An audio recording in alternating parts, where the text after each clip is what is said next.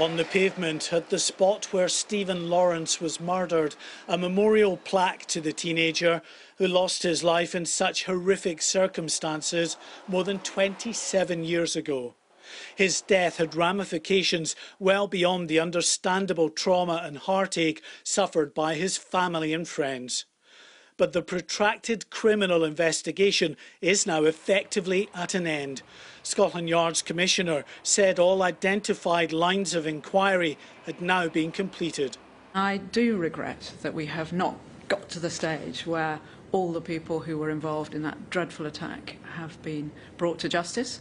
And I recognise that mistakes were made in the early days. Although police believe 5 young men were directly involved in the attack on Stephen Lawrence, there has only ever been one successful prosecution 8 years ago, where 2 men, Gary Dobson and David Norris, were convicted of murder. Reacting to the news of an end to the active investigation, Stephen's father, Neville Lawrence, said, "I had hoped that the conviction of 2 of the killers in 2012 would lead to new evidence coming to light and a prosecution of the other suspects." Doreen Lawrence appealed to anyone with information to still come forward even after many years. She said, "It is never too late to give a mother justice for the murder of her son. Whilst the Metropolitan Police have given up, I never will."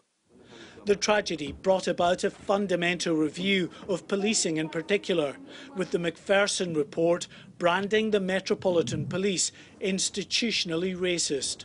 What the report highlighted was the level of racism in the organisation. The Met had policies, procedures, the way it worked, the way it dealt with investigations was prejudicial. And I think there were some very, very uncomfortable things that the Met had to accept and was prepared to do things differently. Although police have indicated they could still reopen the investigation if they receive credible new evidence, the Lawrence family know that the passage of time means it is now highly unlikely anyone else will be brought to justice for ending a promising young life almost 3 decades ago. Mark White, Sky News.